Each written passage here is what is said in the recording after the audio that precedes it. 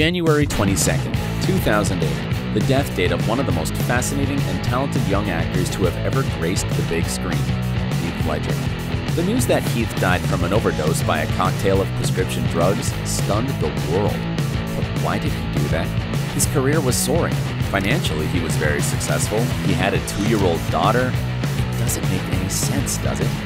In this episode, we're going back to January of 2008 to figure out what happened to Heath Ledger. At first, let's zoom in on his career.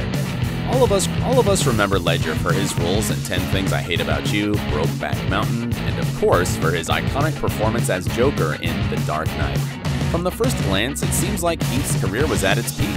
But let's review the timeline a little more carefully. We're in late 2007, early 2008. The Dark Knight hadn't been released yet. It was years since the release of Brokeback Mountain, and nearly a decade since 10 Things I Hate About You. His most recent movies, Candy and I Am Not There, neither succeeded at the box office nor impressed the critics. Bottom line is, career-wise, that period wasn't really successful for him, and he was actually going through some turbulence. What about personal life? Oh, there was some turbulence there as well. He had just split with his long-term partner, actress Michelle Williams, who he had a daughter with. And Heath moved out of their house in Brooklyn and found himself a place in Manhattan, where he eventually died a few months later.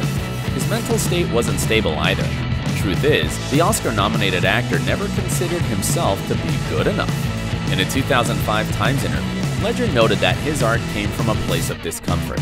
When I get cast in something, I always believe I shouldn't have been cast. I fooled them again. I can't do it. I don't know how to do it.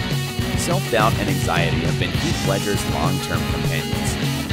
His physical condition wasn't ideal, to say the least. To boost self-confidence, Heath worked extra hard on his characters.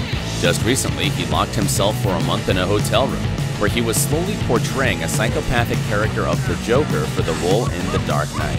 It was a difficult role for Ledger, who had made no secret of his use of prescription drugs to help combat stress and insomnia. Stress, insomnia, sedative drugs. We've already seen a similar perfect storm in Michael Jackson's case that we reviewed just recently. So here's what actually happened on the night when Heath Ledger died. He clearly had trouble falling asleep, as he used 6 kinds of painkillers, sleeping pills, and anti-anxiety drugs. A deadly cocktail. We know for sure that at 1 p.m. the next day, he was still alive, as his housekeeper heard him snoring. At around 3 p.m., Heath's massage therapist had arrived at this lock. She set up the massage table in the bedroom, but couldn't wake Ledger up. It took less than 10 minutes for the paramedics to arrive, but Heath's condition was already hopeless. It doesn't seem to have been a suicide, rather an accidental overdose. The combination of the drugs put Heath into deep sedation. It's a medical term used to describe a sedation level when the brain shuts off and can no longer control even the essential processes such as breathing. At some point between 1 and 3 p.m. on January 22nd, Heath Ledger basically stopped breathing. Even though he used prescription drugs, it's likely that he had developed an addiction and couldn't fall asleep without his pills.